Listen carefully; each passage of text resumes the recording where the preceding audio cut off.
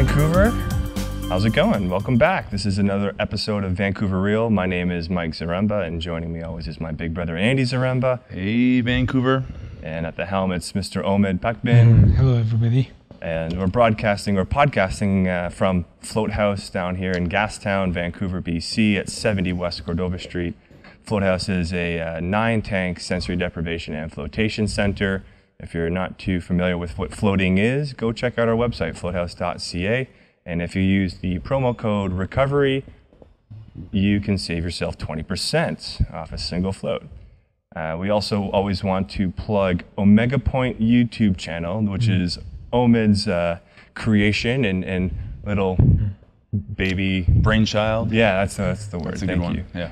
His brainchild, which is a YouTube channel, which has some really inspirational videos. And I understand you're creating another video based off our last podcast with Dr. Gabor Mate. So really excited to hear that. What part of that podcast you chose to select for your video. It's going to be exciting, and we'll definitely share that within our streams as well when it's released. And moving on to today's guest, kind of in line with the theme of Dr. Gabor Mate and some of the festivities that are happening here in Vancouver in the next couple of weeks, is Mr. Sobey Wing. And when I was trying to do some research, you don't have a website that I could find like specified for yourself or anything like that. So I'm trying to piece things together of what you do and who you are. But you're gonna have to help us fill in some of the blanks. But Sure. You're a DJ. You are a speaker. You work at the Urban Shaman, and I'm not sure what your position is there, but I want to get into that as well, which is an ethnobotanical shop here in Gastown as well. You speak at like the Spirit Plant Medicine Conference, festivals. You did a TEDx talk in 2011 with the Georgia Strait, and you seem to kind of revolve around the themes of rites of passage for one, Indigenous cultures, dance culture, electronic dance culture, and how that's kind of, there's a movement behind that with a spiritual awakening even. And the one documentary I saw from you was the electronic awakening that you were in as well. Themes of spirituality and also entheogens and psychedelics. So there's a lot of things to cover here, and hopefully you can help bring some clarity to us. But first of all, thanks for coming on, and welcome Mr. Sobey Wing. Appreciate it. Thanks for having me. Cool. And I like to also begin by just acknowledging the territory we're on, unceded Coast Salish territory. And I've lived here for about half my life, grew up in Toronto. And it's been an amazing place to center my life. And yeah. So what was the territory you said we were on here? This is unceded Coast Salish territory. So the city of Vancouver has, in this past year, acknowledged that this is unceded territory. It was never given over to the Canadian government. So it remains as it was for thousands of years, maybe 10,000 years. A territory that has a long-standing history and culture. And so now the city is actually working towards conducting its city affairs in agreeance and in consultation with the local First Nations. So it's a historic precedent tied in with the other national reconciliation movement to address the historical trauma of the residential schools across the country. And so this is a move in that direction. So I think it's important to acknowledge that, and it's becoming a custom in city affairs and also in the types of events that go on around the city. And I've seen it spreading also in Toronto as well. And it's also significant in that the name Vancouver is the name of an explorer who came here who unbeknownst to most people who live here or people who have heard the word Vancouver, is, there's a history associated with how he came here and the effect he had on the people here involving, bloodshed. And it's not, to me, it's important that we, as a relatively young city, come to know the history of the land that we live upon a little further, and especially in light of the threats that are facing our west coast in terms Sure. of the Salish Sea being threatened by oil tankers, and that the front line of defense is the First Nations people. And it's really a historical time, I think, for us to acknowledge their people and stand in support of them. So I think that'll tie into a lot of the things we could talk about today. Sure, yeah, absolutely. And as this, obviously, I'm very sure you're aware of the Oppenheimer Park tent city that was just recently taken down, actually a couple days ago. Yeah. Which was was this, and I'd never dug into that story too much, but I'm assuming that this is related to what you're speaking of right now. Yeah, I went over there a few weeks back, and yeah, one of the significant things about that camp was that they had elders and sacred fire kept, and an arbor set up, and daily prayers, and also like protocols being enacted there that related to the sovereign governance structures. And so part of what was going on there was they were operating within, their own territorial sovereign rights. And so that, I think, changed the dynamic of it being simply some squatters taking over to, this is actually, reclaiming of territory. And I know that that area is known as Japantown. And so, I know the Japanese culture there, the community there, had this interaction with the First Nations people there, and it was really from a place of solidarity, of understanding what it's like to be displaced, to have their neighborhood or their area being kind of taken up by, settlers or people that came in from elsewhere. So there's interesting kind of interplay going on there. And but yeah, I think, it's a huge issue around the number of homeless people that's been growing versus the number of unoccupied real estate in our city. And it's heartening to hear that people who are in the COPE running for election are looking at things like taxing people that keep empty houses. If they can afford to do that, then they can contribute towards helping resolve the homeless situation in our city. So it's an interesting time that we're looking at in terms of creating solutions for our growing population. Yeah, and so from your interpretation, and maybe, closer, since you were at the Oppenheimer Park recently, what was their goal? And what were they trying to, was it more just to kind of start the conversation a little more abruptly, or was it, were they actually, what was the kind of take-home message that they're trying to send with that whole ceremonial kind of approach?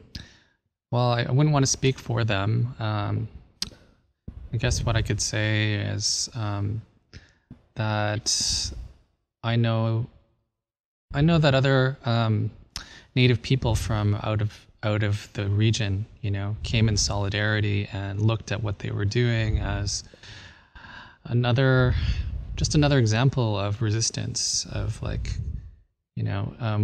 as Vancouverites and settlers might take for granted that this is just a city that we just live in, whereas for people who have a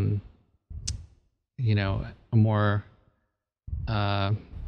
native-based history and knowledge of their history, it would be a little different to look at. So any kind of occurrence where there's a show of sovereignty being enacted becomes significant, and the other issues that the media might try to spin around it in terms of the the dangers and the threats and the things that make it unpleasant to have in a neighborhood, which are all, you know, social issues that are present regardless. What was different there is that there was definitely a community pulling together, and I think there's still that, you know, for a lot of those people, they don't get that when they're just sort of scattered into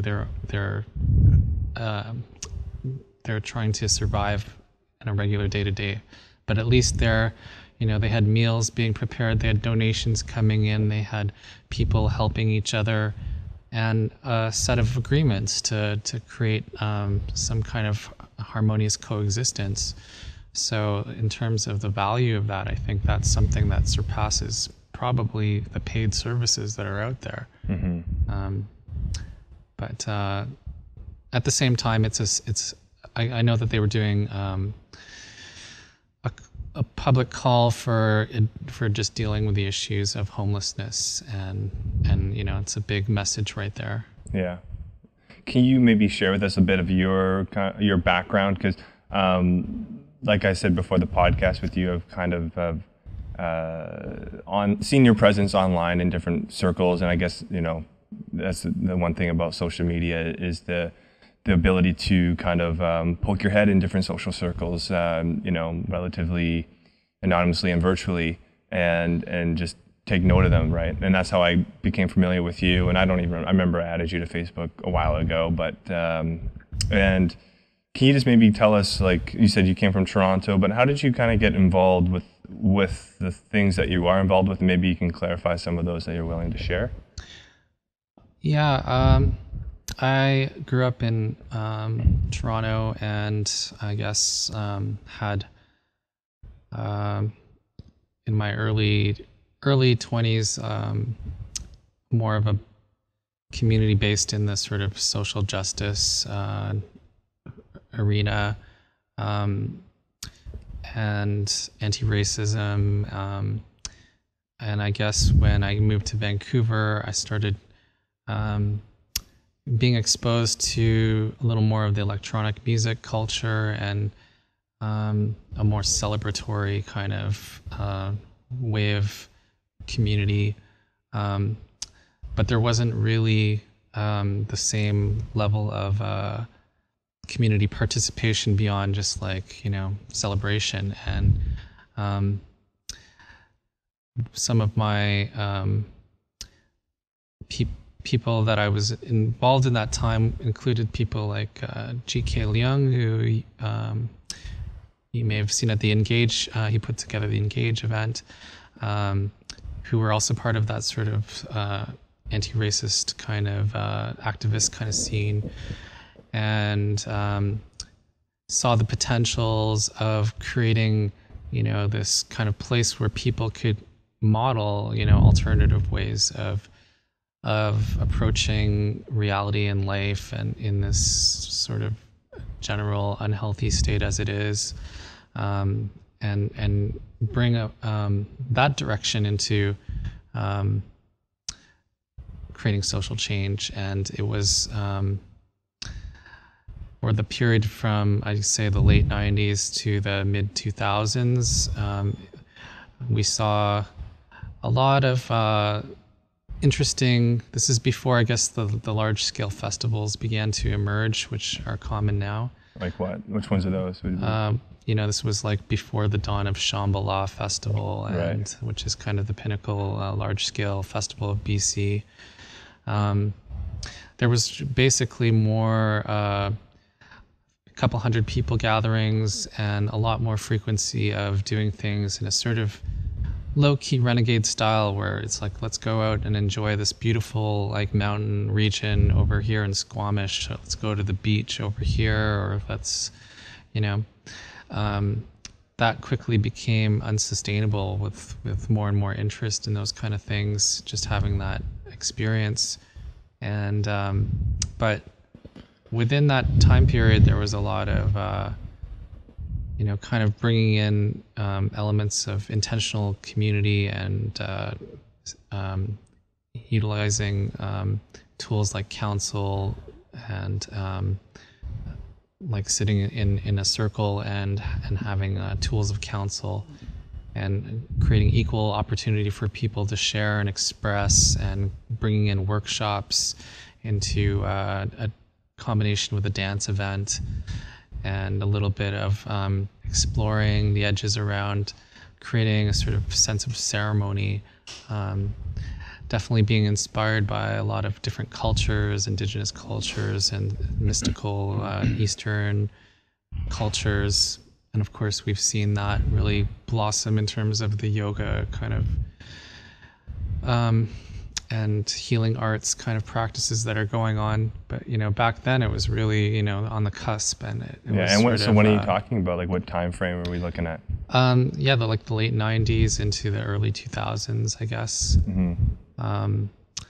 We do retreats, which are still going on today, called Intention, and have that over the New Year's period. So instead of this sort of debauchery kind of way of starting the year, it was actually coming together with people that felt like really safe to be around, really like-minded, really heart-centered people, and creating like a more clear vision of what do I want to make this year about.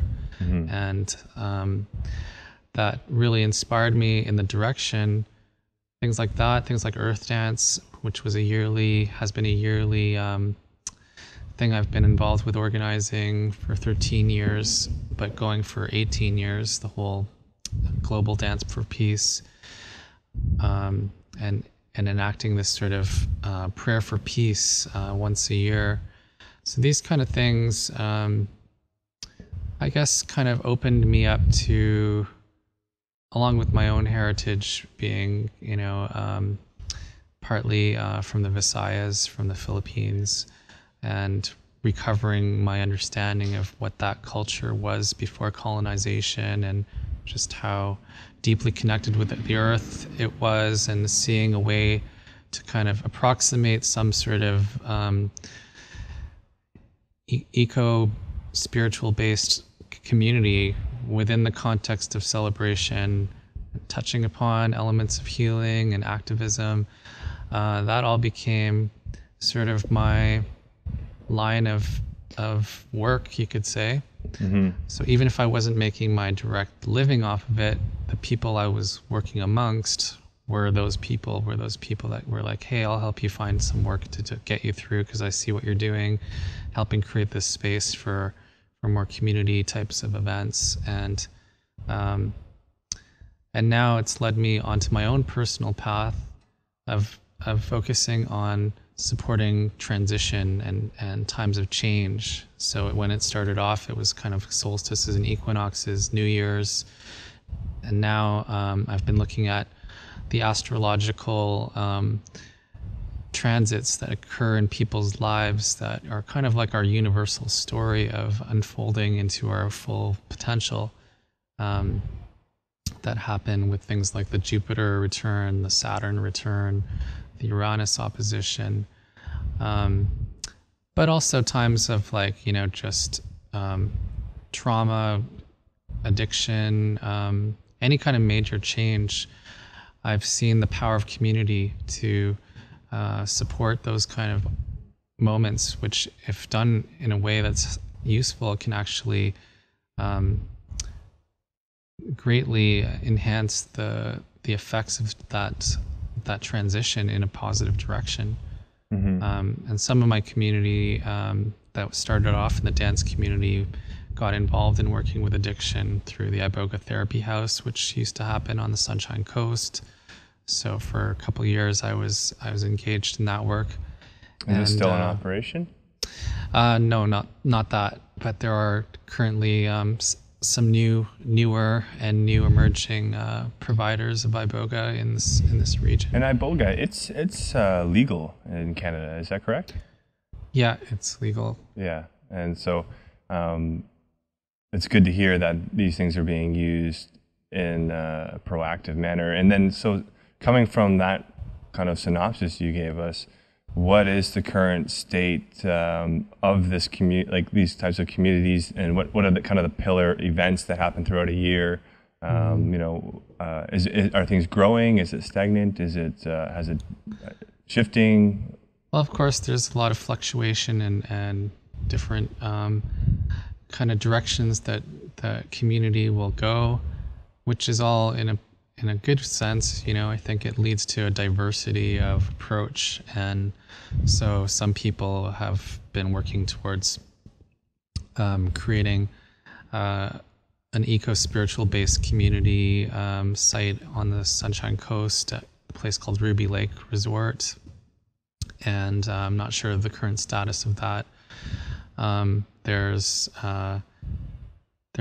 potentials of a new festival I can't really talk too much about quite yet, but we could be seeing some new types of festivals that we haven't seen before emerging that would really, in my mind, be modeling the values that are currently reflecting the most transformational kind of direction that we could be going.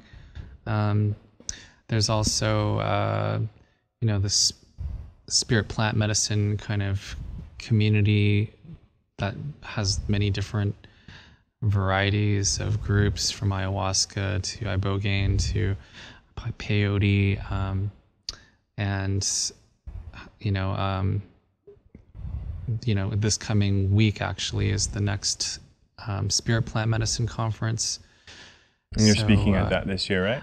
I'm not speaking at that. I'm actually doing a lead-in event on Wednesday, the 22nd, at Eternal Abundance in partnership with Conscious Living Network, and it's going to be a talking stick circle. So it'll be a chance for people to have an equal chance to share their input on a variety of questions and themes that surround the whole ceremonial use of spirit plant medicines and entheogens.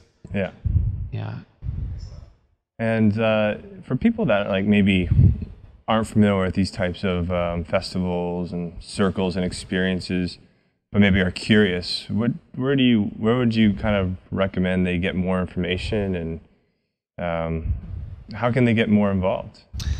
Yeah, I mean, there has become sort of a central channeling of everything into Facebook, which is unfortunate in a sense for the Vancouver and surrounding region, because I was part of Tribal Harmonics, which was I guess one of the ways of naming that community I was talking about in the late 90s to early 2000s, and we had a community website before social media really took off. So a good way to really create a container for that formation of community. And now there's quite a few people that know each other, spread out from all over the place, not just locally. But there isn't sort of a way to harness all that potential. But recently I've been really tuning in to the broader network of especially West Coast event producers and people affiliated with those networks. And the talk is that, within this year or two, we're going to see a whole host of different varieties of hub sites and places to really shift away from Facebook into places where there can be a much more heightened degree of collaborative focus. So do you feel Facebook is kind of it's good content shadowed amongst a sea of not necessarily good content kind of thing? Yeah, I mean, I've certainly used it as a formidable tool, and it's done quite considerable things. Sure. But considering the types of things that could happen in terms of creating land-based communities, in terms of creating more webs of social enterprise and community currency, etc. It's too challenging to make that happen on Facebook, and also it's a medium that's subject to sudden change and potential, with the whole NSA lack of privacy, becomes a place where certain levels of conversation don't feel safe to happen there. Right. And it's important that I think privacy be a value that goes into any kind of work that people do, just to safeguard, for the future, because we just don't know. So you're talking about creating different hubs, like different websites, different things like that? Forums. Is that what you mean by different Yeah. hubs? Like, because in terms of NSA monitoring anything on the internet, they could easily monitor those as well, most likely.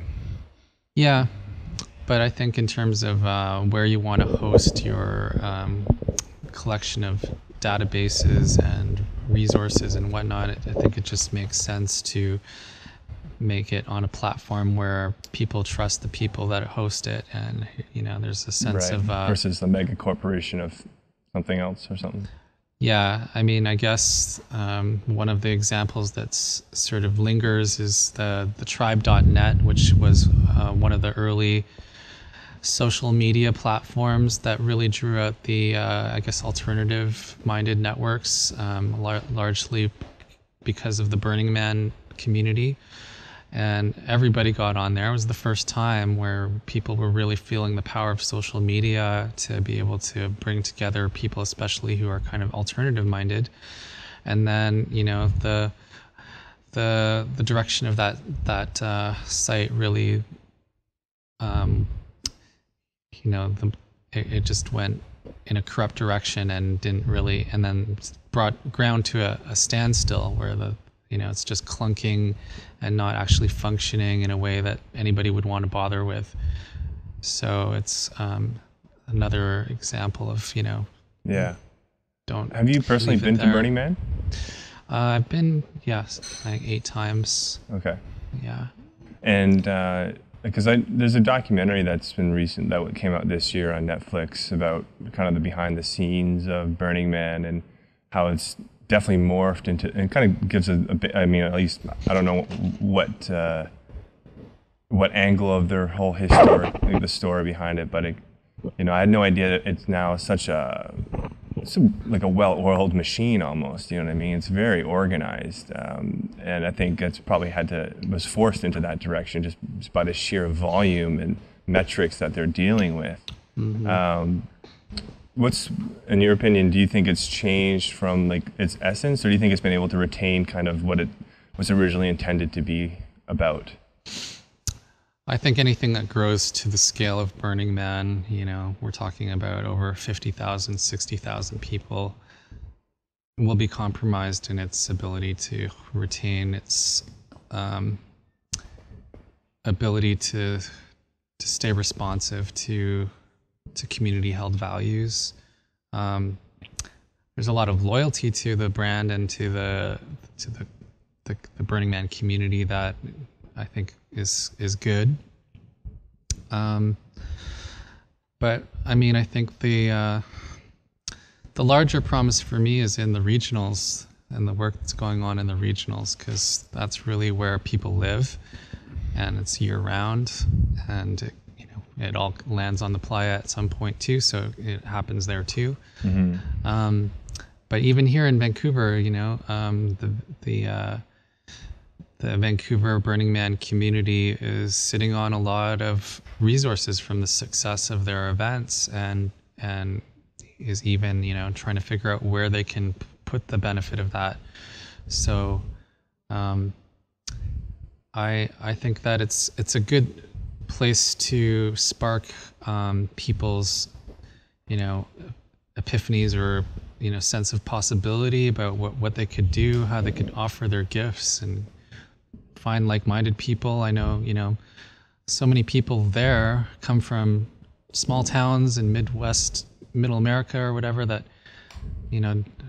because of their going to Burning Man, they're changing those kind of Bible Belt kind of areas, and that's really good, Yeah. No, like the whole festival culture is really foreign to me. Like, I know the word Shambhala, I've heard of it, but that's really all I know about it. Mm-hmm. And partially you're talking about creating these separate communities online and things like that. and you're kind of talking about getting off of Facebook and off of that mainstream platform. Well, wouldn't that kind of more hinder like the kind of movement that you're going towards as opposed to help it? Because if you're not reaching a bigger and more mainstream audience, how are you going to change things? Yeah, I mean, I think it's leveraging the benefit from and shifting it over as it's ready. Like, you know, we saw the attempt to do that prematurely with that whole Elo platform. There was this big wave of people jumping over there, but they weren't actually ready to do much, you know? And so... I'm not familiar. What is this? What was it? Elo, it's called. ELLO. I didn't even hear it. I must have Neither missed it have I. completely. Oh, yeah. Well, What was it trying to do, or what was it? Well, there was this poised to scare do? because Facebook, which they later apologized about, you know, made a deal about people having false names for their profile, and really struck the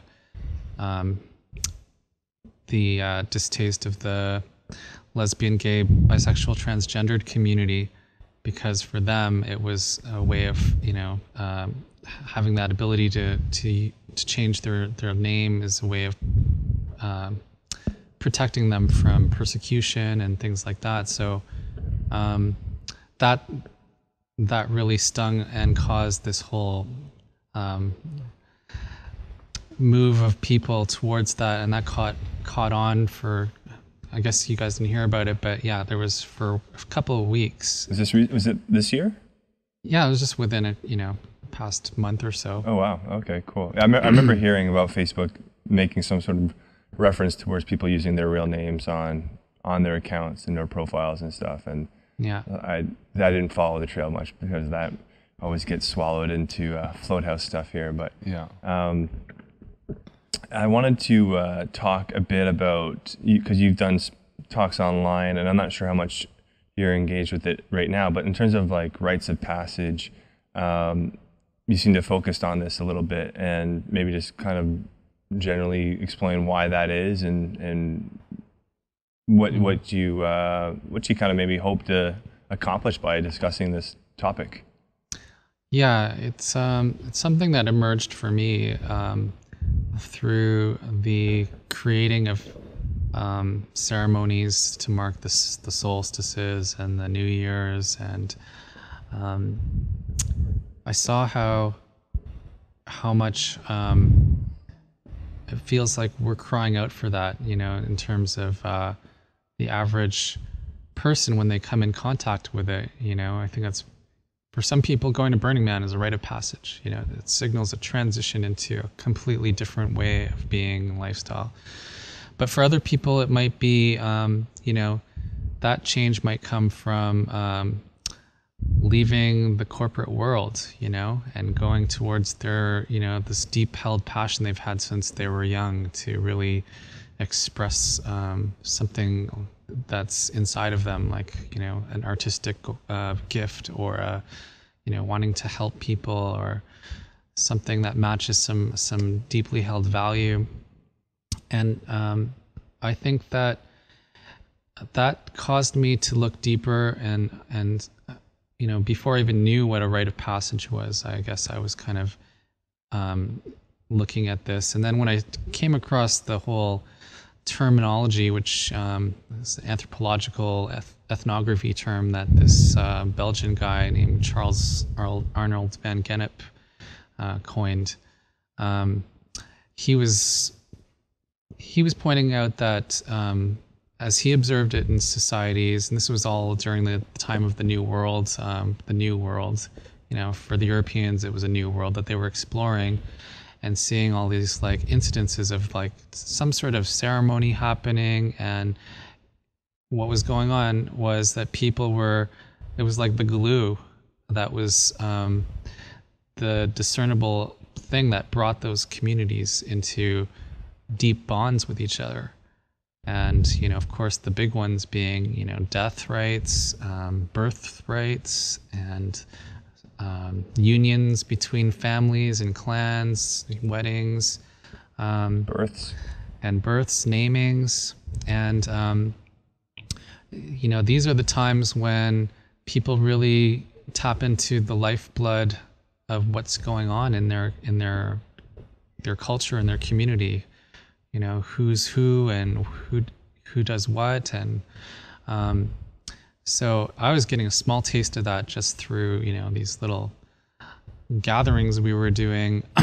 But then when I looked at it in the larger scheme of things, I was seeing this is, and I'm not alone in making the observation, but this is what's really going wrong in today's modern world, is that we've drifted from these closely held bonds of trust and support and saying I'll be there for you when it's that time, to this one where it's like,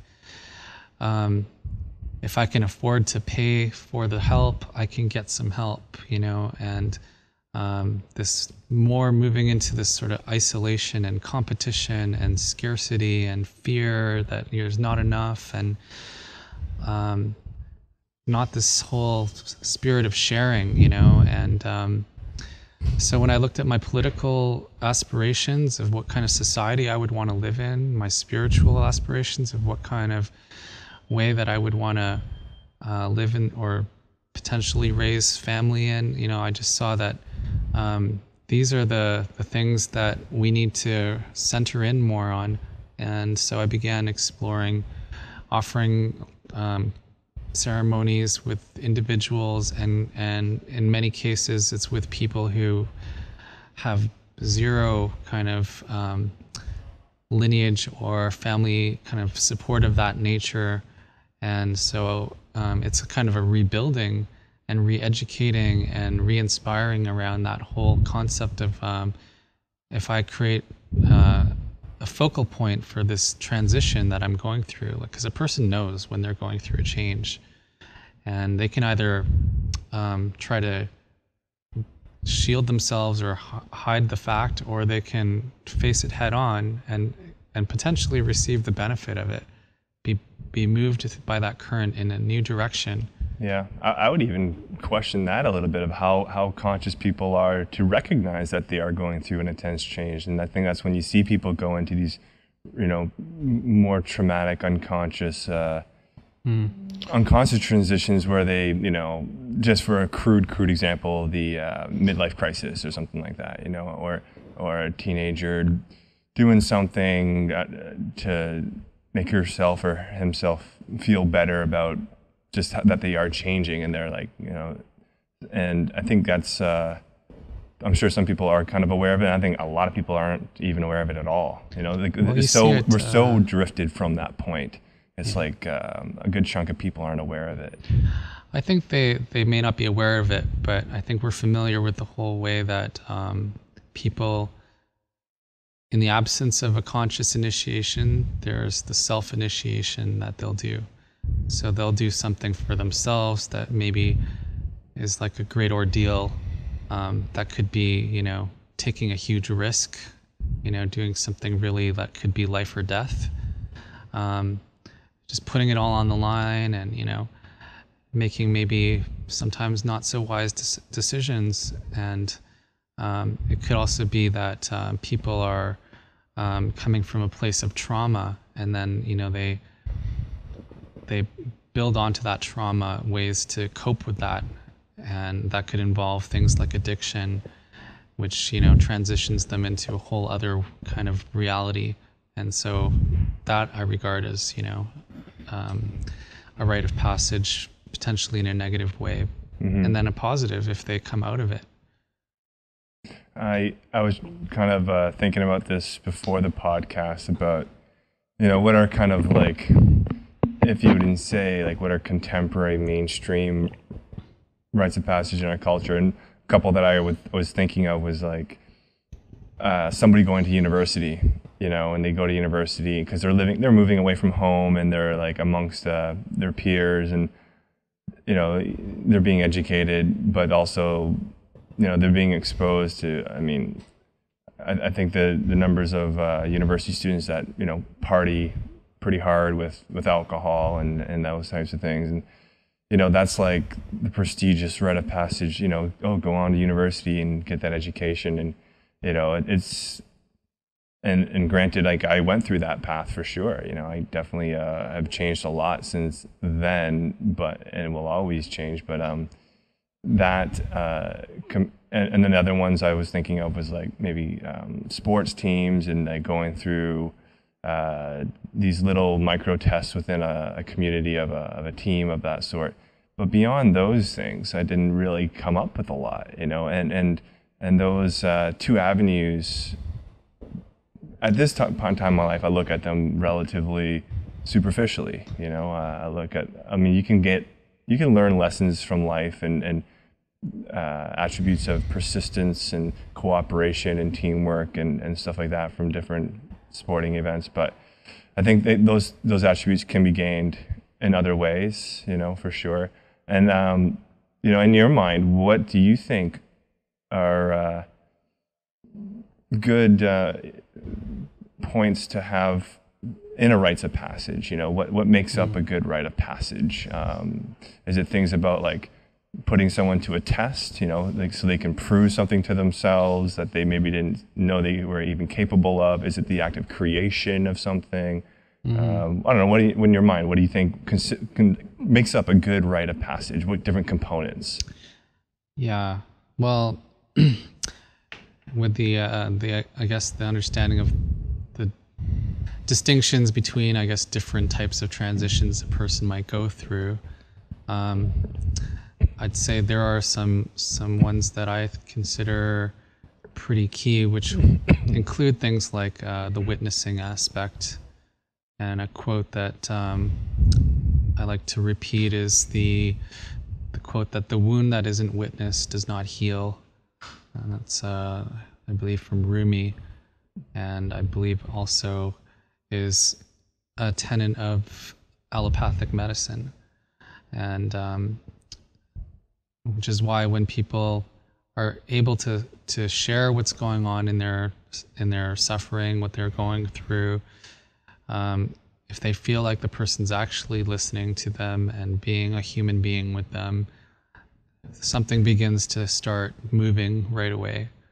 So I think that ideally, you know, would be from the circle of people that are close to you in your life, you know, and it's a symptom of that need being there when people end up going to, you know, professionals and strangers for that's something that would be of benefit to them.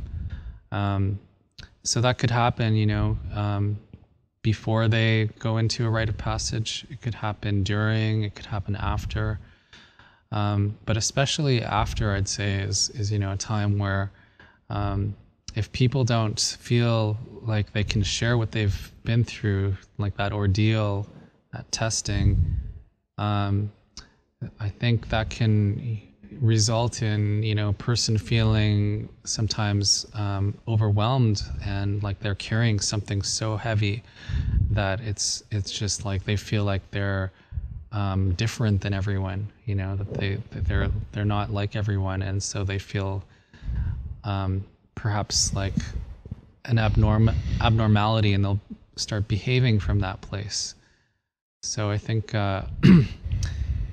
that's something that could be instead, you know, a place where people learn, you know, what did you experience? What was your, you know, in terms of the language of Joseph Campbell and the hero's journey, that is often the way of looking at a rite of passage. You know, what is the boon or the gift that you received, and how do you place that within your community or the world? That's where I think we see the fruit of it. Mm-hmm. And that's what needs to happen more. As other people see that fruit, that leads to more people wanting to share in that experience.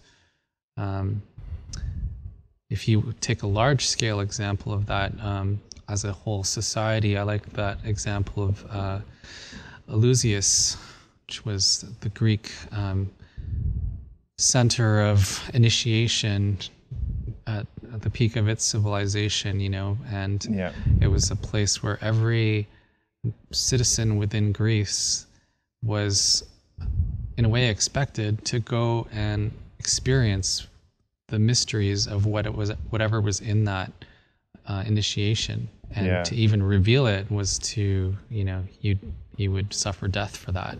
That's how powerful that mystery was. Mm-hmm. But it became a shared reference point for everybody who did it. So it's something that, it's something that I think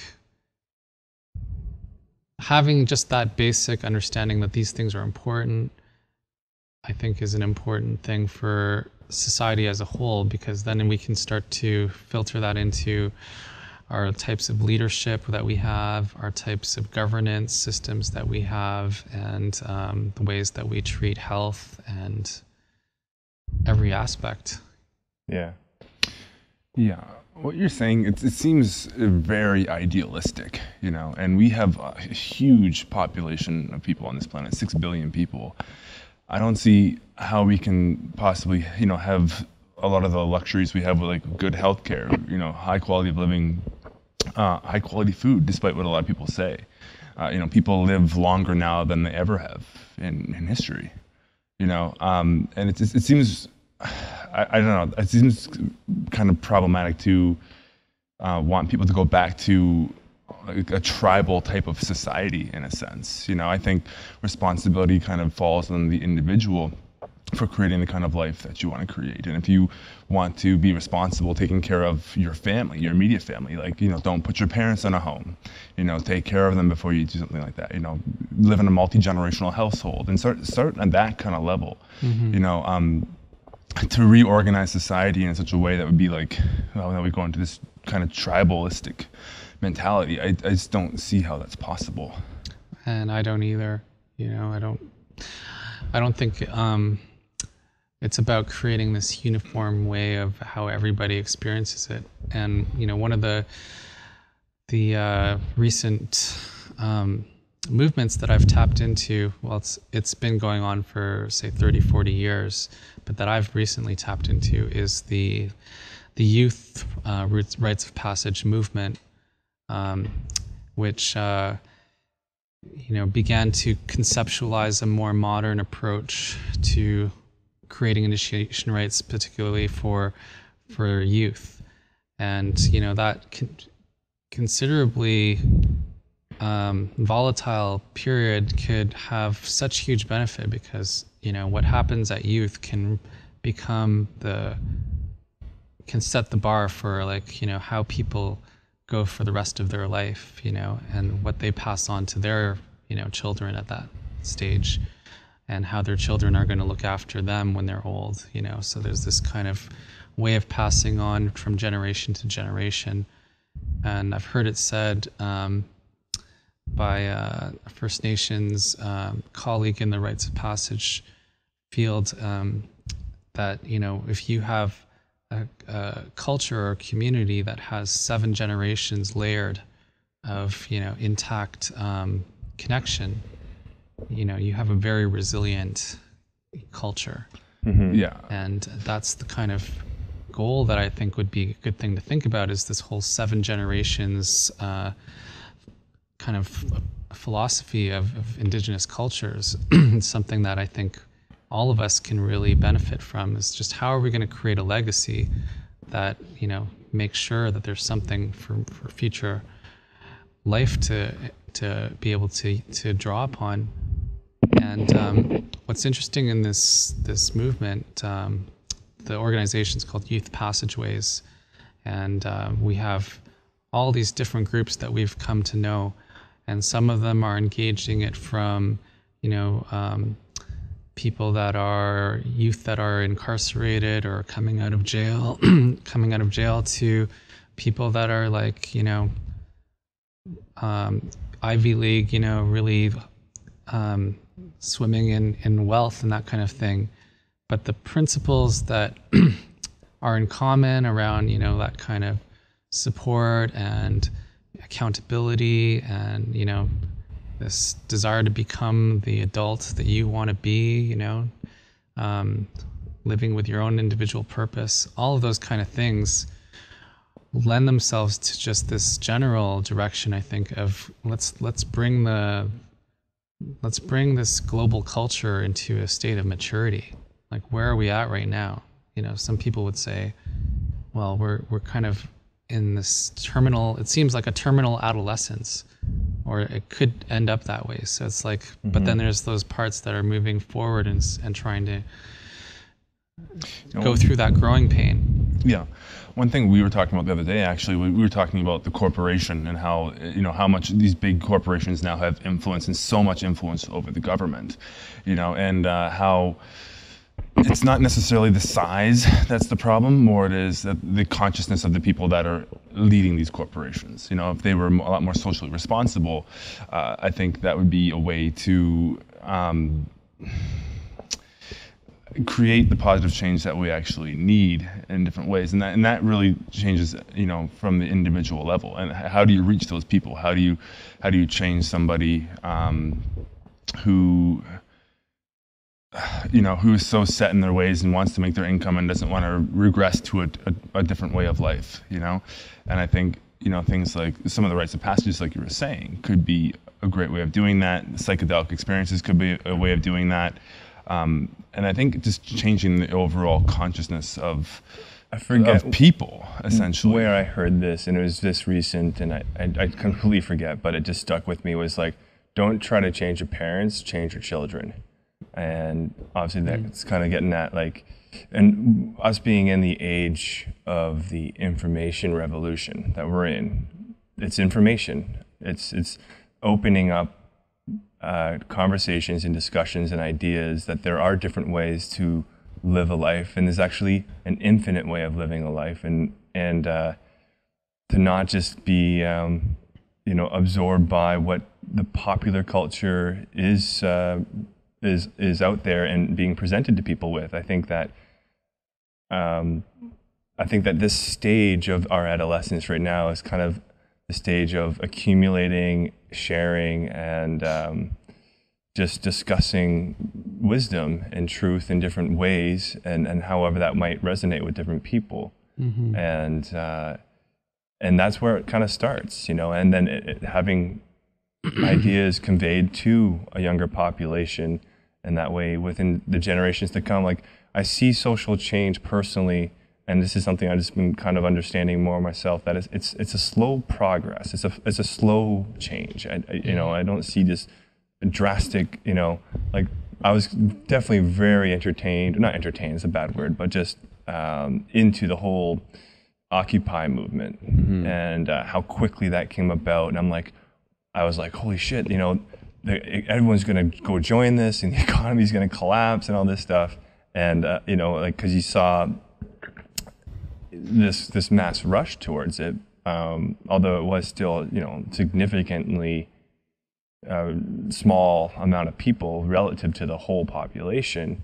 But you just saw it all across the world in that regard. And I see social change happening on just a slower level than, you know, and I think as a human being who's alive for 70, 80, or 90 years, that perception of time, for me, it's starting to shift. You know, it's like you do what you can within your time, but also recognize that big scale change takes time, you know? Yeah, well, things like Occupy and Idle No More, Arab Spring, you know, those are wake-up calls. Right. You know, and those are the things that happen when, you know, things reach a certain critical mass or a critical point where things are just like, people are just like hitting the wall, right? And we're seeing that every year now, like, because of social media especially, we're seeing more and more varieties of the same story. Ukraine. Of how, like, you know, this sort of global maturity thing, where it's like going from the me to the we, and this whole, like, you know, identification with, this is my possession, this is my land, this is my security in my future, versus this, like, how do we make it work for everybody? And you know, I think that those wake-up calls are places that we can strategically almost like center upon. You know, we can seize upon those times and say, like, okay, what does that how do we place the energy of that thing that swelled up, that volcanic energy? How do we take that and like make it something attainable within, you know, a short-term period that goes into a longer lasting kind of change? And you know, another example to make it a little more within the grasp of any person living on this planet is, you know, we all are going to die. And that is another wake-up call for a lot of people, is, you know, and often before we get there, we've spent how many minutes even thinking about it, you know? Yeah. Something that is inevitable. It's something that we usually put off for as long as we can until it smacks us in the head. And, you know, one of the things that is happening with the rites of passage world is changing the approach to that whole pivotal part of the life cycle, so that by that time, people are not suffering as isolated elderly people, but are actually, you know, experiencing a chance to pass on their life experience, their story, the things they learned, the resources they tapped onto, you know, other generations, to become mentors, to become. And I think that's so important, and that's something that it's actually become on my radar for the past few months, for sure, about trying to figure out how I can arrange my family unit to have, you know, my parents live in the same house as me one day, and even my significant other's parents living in the same house, and living in that multi-generational household. And how do you even make that work in a city like Vancouver, when to buy a house is going to cost you like $2.5 million or whatever it's going to cost you, you know? But I think, you know, honoring like the elderly, for one, is a huge one, you know? Not just shoving them away in the home. Like, I don't know. In fact, this is quite personal, but we had an email from our aunt, because we have a grandfather in Toronto who's in a home. And, you know, now we just found out in the email that he's like suffering from depression, you know, and he's, you know, getting older. He's 94. And of course, there's a lot of health ailments and things coming up at this point. But it would have been so much nicer for him to not have to, in a sense, kind of be isolated in that way. But at the same time, we don't have the means to physically take care of him, you know, and that's kind of speaking to the broken nature of things, you know, like we have to go out and earn a living. We have to pay our mortgages, you know, to have that place to live. So, you know, to have, you know, we have to go out and make money to support our lifestyle, but how do you get someone, you know, but we couldn't afford to have like a caretaker at home living with him. And well, I mean, that's is it possible or is it not possible? I don't know. I mean, no, we never really had formally sat down and crunched the numbers or all that kind of stuff to figure out if it actually is possible or not. You know what I mean? But, and, you know, just kind of touching on the notion of death and that part of our culture that we've, you know, we're very, I don't even know what we are with it. We're just completely alien to it, really. And again, another personal comment about that is our one grandmother, when she passed away, our dad was the only one that was willing to be at her bedside when she actually departed. You know, like her husband and her daughter and her other son, just for maybe personal fear reasons, I don't know why, wouldn't be able to be at the bedside at the time she's departing. And that story really struck me, and more so now, like when I reflect on that, I'm like, man, like, well, that's what, you know, put yourself in that position, right? And you're whether you're conscious or not, just what would you hope would be the scenario? And that ideally surrounded by your loved ones when you're passing, right? You know, and one thing, I worked at a hospital for a few years, and I knew a lot of nurses, and they would say that most people actually die alone. Most people die alone, and in fact, nurses aren't even comfortable being in the room when somebody dies. And a lot of times, when they know that process is happening, they just leave, and you die alone. You know, so how do we change that? I mean, everyone's so fearful of death, but it's such an irrational fear if you really think about it. You know, it's going to happen, it's inevitable. And what is the fear? It's, you know, the loss of your sense of self, saying, I'm not going to exist anymore, you know, in this body, that my ego is going to die. I'm not going to be here. How do you change people's fear of that? Well, I don't know. I mean, Well, I think that's where a lot comes with ego death and that kind of thing, and realizing that your body is an impermanent thing and will eventually dissolve into what it came from. And and if we could kind of reprogram people essentially to not fear that, but almost embrace it and almost even celebrate it. Think how much nicer of a way that would be for somebody who is in that state to be surrounded by people almost like celebrating you as you pass on. It can change the whole culture around death, essentially. Yeah. There's a movement that's been kind of called the conscious dying kind of movement, and people like Ram Dass and people like that have put the connection between like things like meditation, to bring that into the practice, like to actually consider death as your final practice, Sure. that we prepare for. You don't have to wait till you're going to die. You can, Sure. And even when we go into meditation, I've had that experience sometimes where I just feel like it's kind of I've had that overwhelming moment. I had it actually too when I was my first float, actually, just that suddenly it's like the abyss kind of opens up, and the sense of like what's beyond my thought and my sense of identifying with who I am in this body. And but then also experiencing the peace and serenity of that. And I think as psychedelics or entheogens are concerned, that also is a place where we learn how to kind of think beyond this this bag of bones and identification, and it's something that is being used therapeutically to help people prepare as well. So I think that's an important step for us to take as humanity, is to reckon with our own mortality, and that I think will pay into how we consider, our legacies, how we're going to treat future generations, and how we're going to live, in the present moment, with a more full sense of wanting to make every minute count. Yeah. Making every minute count and realizing that no matter how much wealth you accumulate in your life, you definitely can't take it with you. So you spend the prime of your life working towards making enough money so you can sustain yourself when you get older, and then realizing that that's all going to leave anyways. It's all impermanent, Yeah. Whereas if you had that, potentially multi-generational household, well, you work for a little bit, you support the family for your time, but then when your time is over, well, you have a support group there for you, taking care of you when you get older and sick and you can't work, essentially, Yeah.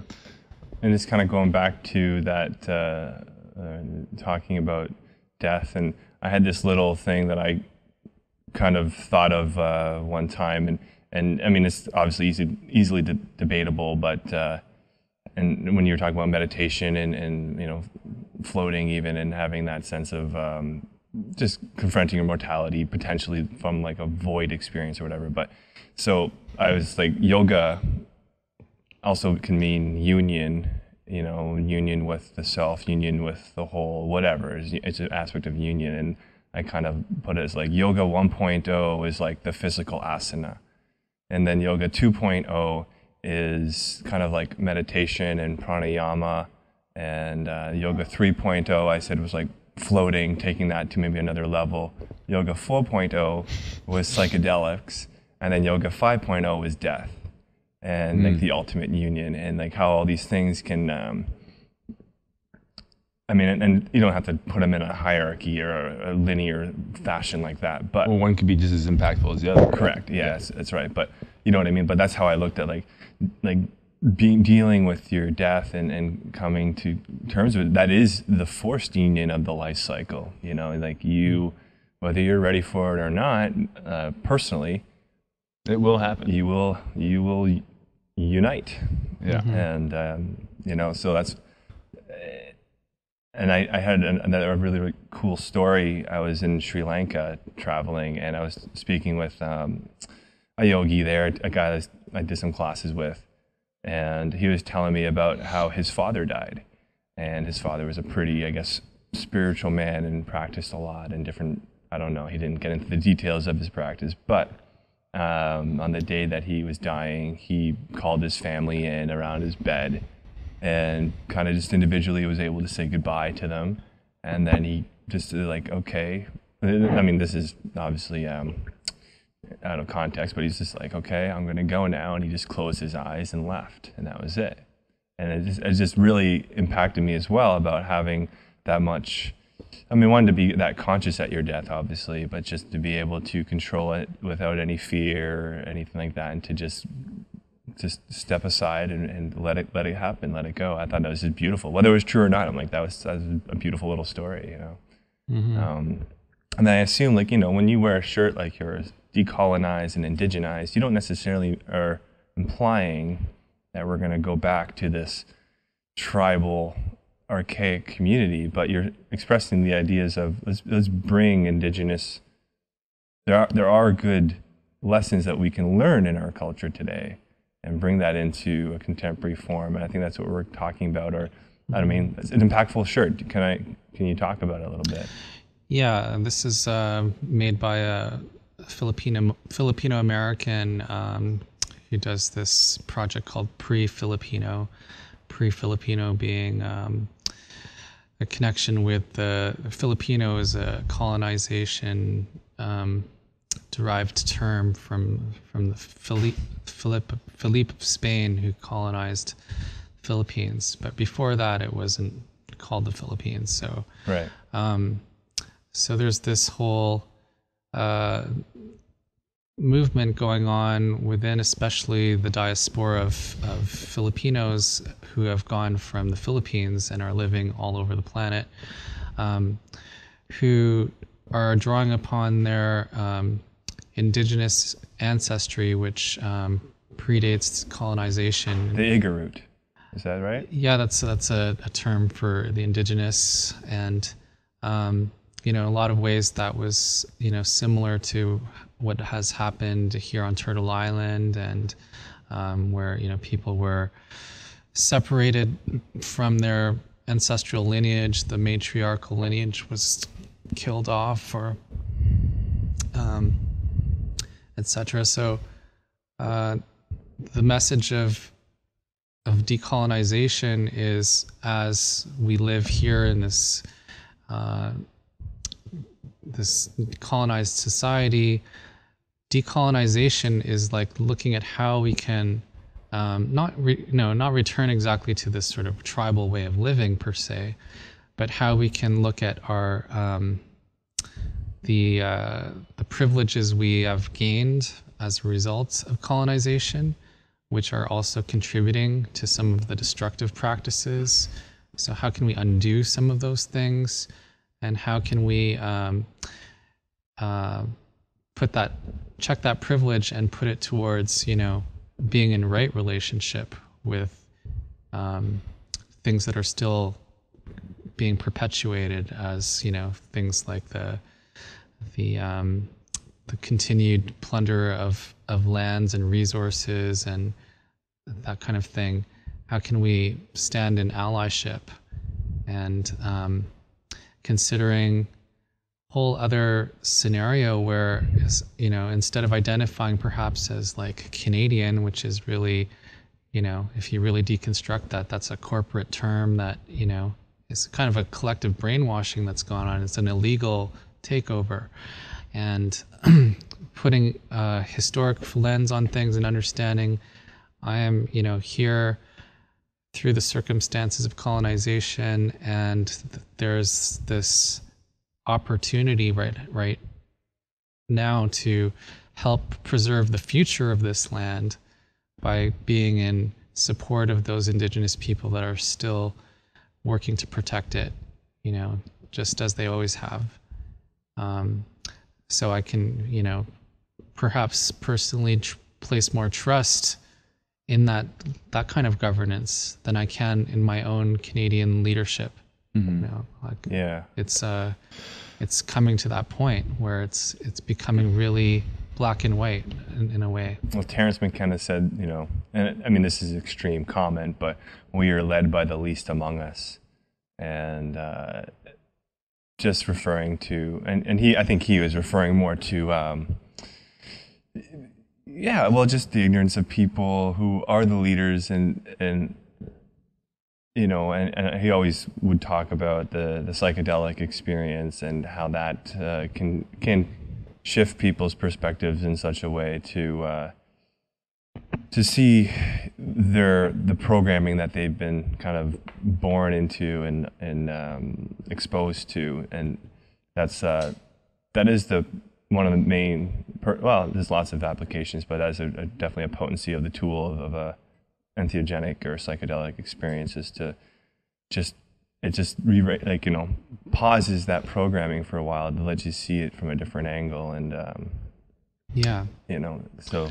Well, I know for a lot of people, when they have that expansion and they see like, oh, there's so much more I could be doing with my existence, and then they suddenly feel like what's been lacking in my life, and I'd say this holds true for so many of us in this culture, is that, you know, if we come from a place of everything's self-serving and trying to, you know, be for the individual, Yeah. then that leaves this whole other part of ourselves, which I think is what makes us human, that wants to give. You know, we just had Thanksgiving, and so there's like this, it's like really more like thanks taking, you know, and, you know, where's the giving part? And, you know, getting into that spirit is what brings us back into our humanity, brings us back into our sense of like, this is what I'm here for.